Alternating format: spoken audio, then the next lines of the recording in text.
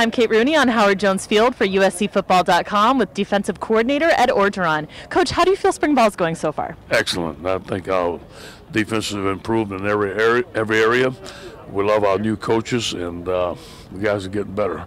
Offense got after us a little bit today, but overall we've had an excellent spring.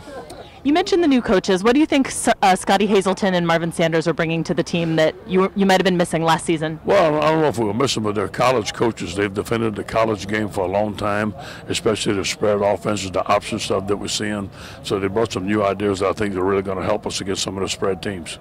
We're going to be seeing some things out of new guys this year. There were 3 guys who redshirted last year. Let's just go through them.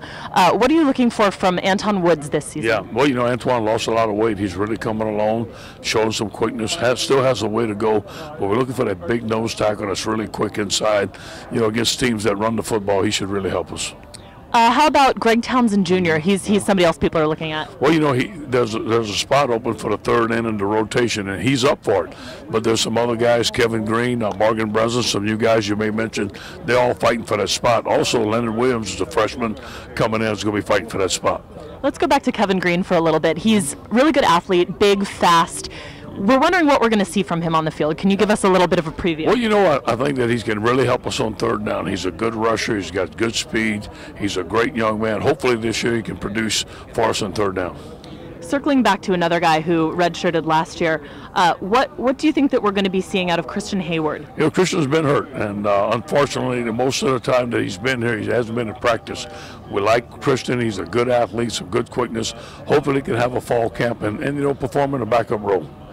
How about Morgan Breslin? You mentioned him, and what do you think he's going to be bringing to us? You know, Morgan led the JC ranks in sacks the last 2 years. He's really a good rusher, a straight-ahead guy. He has a little learning curve because he just got in, learning his own pressure and stuff. But I really think that he's going to be a guy that we can put in and can get after the quarterback. How do you replace Nick Perry, who left for the draft this year? Well, you know, Wes Horton has done a good job. Wes is a different player. Wes has savvy. Wes has a way about the game to understand how to beat offensive linemen. 2 years ago, he had 9.5 sacks. He led the team in sacks. So I think that we're going to be pretty good there. What specific areas are you looking to improve coming out of spring practice? Pass defense. You know, our pass defense, we have to get tighter. We have to make plays, yards after the catch, eliminate the big run, and really be a better tackling team, cause more turnovers. I think the best thing that we've done here, we've been great, is rush the passer. Our pass rush has not been what it's supposed to be. Hopefully this year we can get up to par. One last question. What's your prediction for who's going to win this year's spring game? Well, it's going to be defense, obviously. I'm Kate Rooney, signing off from Howard Jones Field. You can log on to USCFootball.com for more.